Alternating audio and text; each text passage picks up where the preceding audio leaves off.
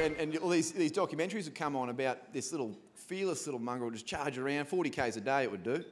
40 k's, get around, eat everything, you know, attack anything, and just, it actually, you know, you've all seen that one where it got bitten by that cobra or whatever, and the venom got too much, and he keeled over for a few hours, had a bit of a kip, and then he sparks back up and, you know, keeps eating the bloody cobra. You know, I was like, that's how I want to live life.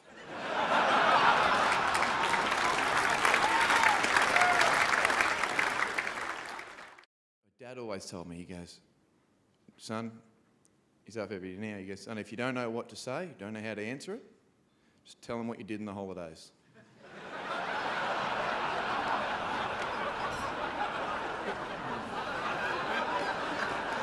So here they are. So now, the 37th minute, there was a change of play, and how do you feel that impacted the bloody result of the game? And I'm like, holidays. Where were we? And you just tell them a story, mate, because at the end of the day, people don't give a rat's about the question or the answer. They just want to be entertained by a story. Exactly right.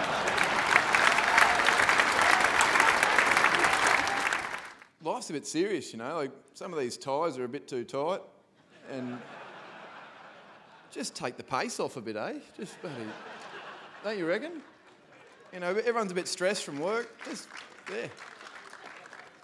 That's why I suppose I do it, mate. Just trying to show that, you know, life's not too serious at the end of the day. I mean, we all know someone who's dying of cancer or who already has. You know, who's next? And why spend that time, buddy, all pent up and worrying? I was telling a story to this old mate beside me. He's not a bad unit. I was sitting next to a bloke. He's all right. He's wearing a pink shirt, but we still got along.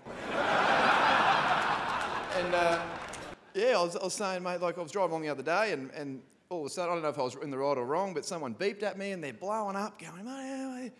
And you know, you can turn and just go, you bastard, and give them a mouthful. Or you can go, what's going on in his life that's tipped him over the edge and made him launch this barrage of emotion and things that I don't even know what's going on. Like, it could have been a death in his family, it could be something going on. So I reckon you just, fair enough, mate, you know. Bit of a smile, bit of a sorry, and on your way. That's what I'm saying. Like, life's a bit serious. Okay, so there was the National Poetry Championships were taking place, and there was two finalists. There was a bloke from University of New South Wales, and there was a country bumpkin from out west. So they had 20 seconds to come up with a poem about Timbuktu. Up first, the university student. Oh, he's recording. And he goes, on the lonely desert sands, crossed a lonely caravan. Men on camels, 2 by 2, destination, Timbuktu. And the crowd went wild. Oh, you beauty, that's bloody fantastic. 20 seconds. And then country bumpkin's turn, steps up to the plate, and he goes, Tim and I off hunting went, found 3 girls in a pop-up tent. They were 3 and we were 2, so I bucked 1 and Tim bucked 2.